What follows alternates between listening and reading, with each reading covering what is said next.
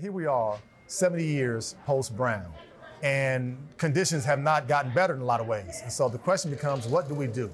How do we learn from teachers pre-Brown to begin to inform culture, understand the genius of our students, making sure we legislate policy, we stop suspending students? I wanted to really try to bring attention and focus to understand that we can capture the best in Black students, but we have to learn from history.